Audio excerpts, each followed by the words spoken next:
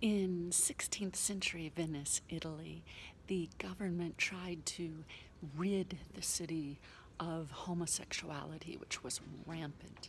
And the way that they did this was to mandate that the prostitutes go topless. And so this little bridge became famous.